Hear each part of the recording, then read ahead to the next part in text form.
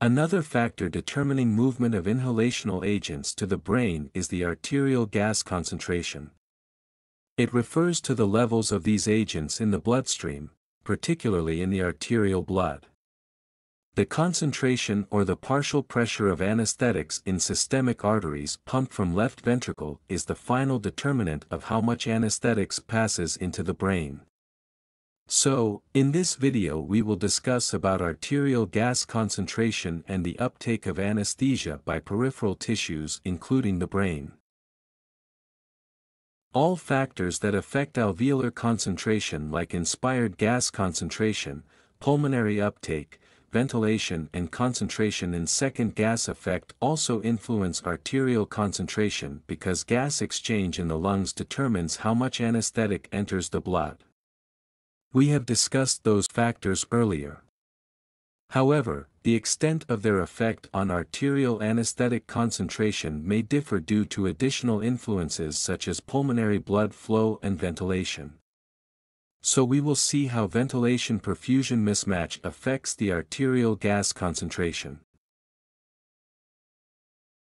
Ventilation-perfusion or VQ mismatch occurs when the balance between airflow or ventilation and blood flow or perfusion in the lungs is disrupted, impairing the efficiency of gas exchange between the alveoli and blood. When ventilation and perfusion are not well matched, some areas of the lung receive more blood than ventilation, resulting in a low VQ mismatch, while others receive more ventilation than blood flow, leading to a high VQ mismatch. A high VQ mismatch occurs in conditions like chronic bronchitis, asthma, and acute pulmonary edema due to the destruction of alveoli or the accumulation of fluid within them. In contrast, a low VQ mismatch is observed in pulmonary embolism and emphysema, where reduced pulmonary blood flow and hyperinflated alveoli with increased airflow, respectively, are the underlying causes.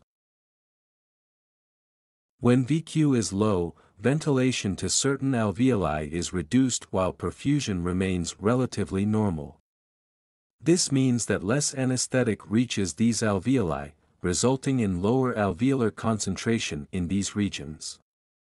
Since arterial blood leaving the lungs is a mixture of blood from both well-ventilated and poorly ventilated alveoli, the overall arterial anesthetic concentration is lower. With lower arterial anesthetic concentration, the anesthetic concentration in the brain rises more slowly, delaying the onset of anesthesia. This can result in prolonged induction times. Less soluble agents like desflurane are more affected by low ventilation-perfusion mismatch. Less soluble anesthetics like desflurane do not dissolve much in blood, so their arterial partial pressure can quickly rise to match the alveolar concentration when ventilation is adequate. When ventilation is poor in some lung regions, less desflurane is transferred from the alveoli into the blood. On the other hand, highly soluble anesthetics like halothane dissolve readily in the blood. Because they are absorbed more easily, even if ventilation is reduced in certain areas, the blood still takes up the anesthetic efficiently. This means that the arterial concentration is less affected by low ventilation in some lung regions. When the ventilation-perfusion ratio is high, it means that the alveoli are getting a lot of ventilation but not much blood is flowing past them. Even though these alveoli receive a high concentration of anesthetic gas, the low blood flow means that less of the anesthetic is picked up and delivered to the arterial blood. As a result, the arterial concentration of the anesthetic remains lower. In high VQ regions, both highly soluble and less soluble anesthetics have reduced arterial concentrations because perfusion is the limiting factor. Less soluble agents are affected because their already minimal uptake is further restricted by low blood flow, while highly soluble agents are affected because they lack sufficient perfusion to carry them away despite their ability to dissolve in blood. Tissue distribution involves transfer of anesthetics from the arterial blood into the brain and tissues. The process involves uptake into blood, distribution, equilibrium and redistribution. Inhalational anesthetics are first absorbed into the bloodstream via the alveoli in the lungs. Once in the bloodstream, the anesthetic is delivered to various tissues, with highly perfused organs like the brain, heart, liver, and kidneys receiving it quickly. The brain equilibrates quickly due to its high perfusion and lipid content, resulting in rapid induction of anesthesia. Next, the muscle group, which has moderate perfusion and capacity, absorbs the anesthetic more slowly but still contributes significantly to distribution. The fat group, with its low perfusion but high capacity, absorbs the anesthetic slowly and takes much longer to reach equilibrium. Finally, the vessel-poor group, which has very low perfusion, absorbs the anesthetic minimally and plays a negligible role in the initial distribution phase. If we plot the tissue concentration of anesthetics against the time, we will get a graph like this, with vessel-rich receiving the anesthetics faster than other tissue groups. Now, at the conclusion of anesthesia, the anesthetic concentration in the blood decreases. When this happens, the concentration gradient reverses and the anesthetic begins to redistribute from tissues back into the blood. The highly perfused tissues release the anesthetic quickly due to their rapid equilibration with blood. The muscle group releases the anesthetic at a moderate rate, while the fat group, with its high capacity and low perfusion, releases the anesthetic very slowly, often prolonging recovery. This differential redistribution affects the duration and offset of anesthesia, with adipose tissue acting as a reservoir that can delay recovery. Tissue distribution is influenced by several factors, including the solubility of the anesthetic in blood and tissues, blood flow to the tissues, and arterial concentration or partial pressure. We have already discussed arterial concentration of anesthetics. Let's begin with tissue solubility.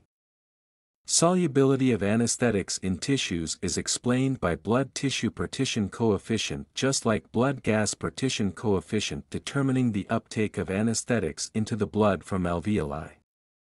The tissue-blood partition coefficient quantifies how much of an anesthetic is dissolved in the tissues like the brain relative to the blood at equilibrium. A higher coefficient means the anesthetic is more soluble in tissues. Therefore, for a given partial pressure, the concentration in the tissues will be higher compared to the arterial blood. For halothane, the brain-blood partition coefficient is 1.9. A lower coefficient means the anesthetic is less soluble in tissues, therefore, for a given partial pressure, the concentration in the tissues will be lower compared to the blood. Nitrous oxide has a brain-blood partition coefficient of 1.1. The solubility of anesthetics has two important implications. Firstly, anesthetics like halothane with high tissue-blood coefficient are absorbed more, requiring prolonged time for the partial pressure in tissues like the brain to equilibrate with blood. This will prolong induction time.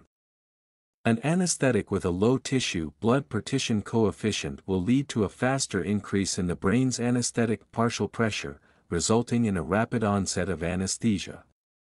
Similarly, it will be eliminated more quickly when the anesthetic administration is stopped. However, most anesthetics have similar partition coefficient, so it doesn't make much difference in induction time. Secondly, tissues such as fat have a high tissue-blood partition coefficient, meaning they absorb more anesthetics than other tissues for any given anesthetics. So a large amount of the anesthetic can be absorbed into fat tissue before the arterial partial pressure equilibrates with the fat partial pressure.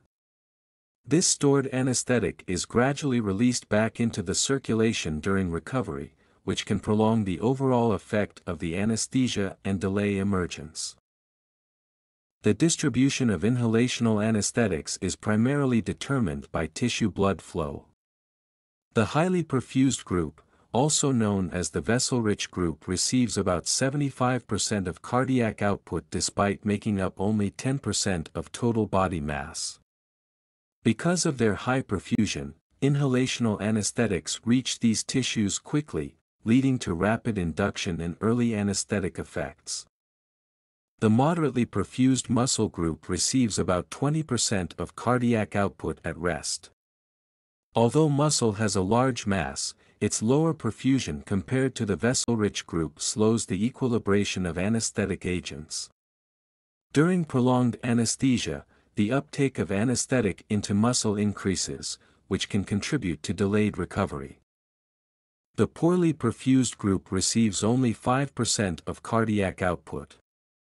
Despite its low blood flow, fat can store significant amounts of anesthetic over time, especially during prolonged anesthesia.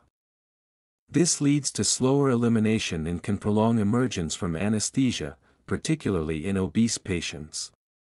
The least perfused group has a negligible role in anesthetic distribution.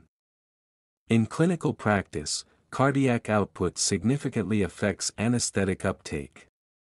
A higher cardiac output increases blood flow to peripheral tissues, slowing the rise in alveolar concentration and delaying induction. Conversely, a lower cardiac output directs more anesthetic to the vessel-rich group, leading to faster induction.